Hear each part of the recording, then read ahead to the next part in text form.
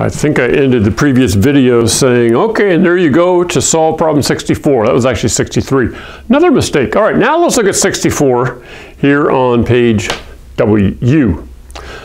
It's almost lunchtime. I think my stomach is telling me I need to hurry up and go to lunch. All right. Previous problems we did normality. That was the number of equivalents divided by the number of liters of solution. That's normality.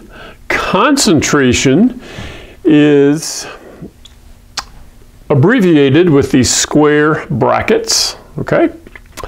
And then there's usually a decimal number, and then that's given in molarity, okay? So this is how many moles per liter.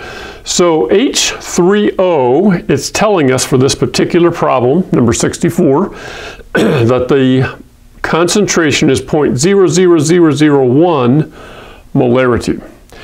Now the first step in doing these types of problems is we always want to write this in scientific notation. So this would be 1 times 10 to the negative fifth. Okay, you move the decimal here behind the 1, and that's why it's to the negative fifth. We moved it 5 places.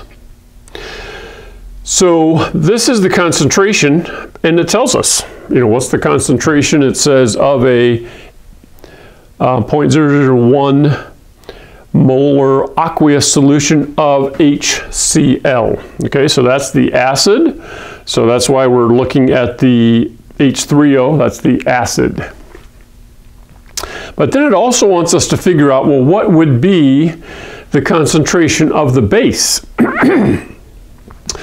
And so in water, the Kw value, the constant, always is 14, okay?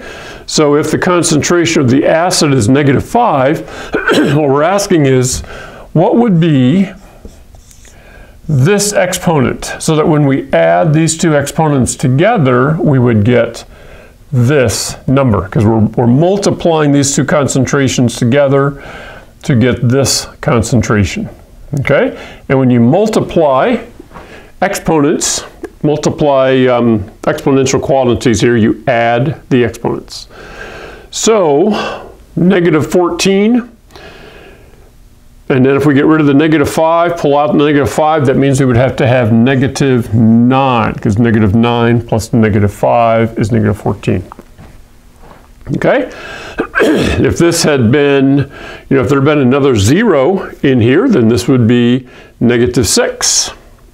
And then the concentration of the OH would be -8, because these two have to always add up to -14. Okay? The PACE went through a long, kind of confusing explanation of all of that, and talking about concentration, and maybe some of that you kind of recall from previous PACEs, but some of that may have been kind of new and overwhelming.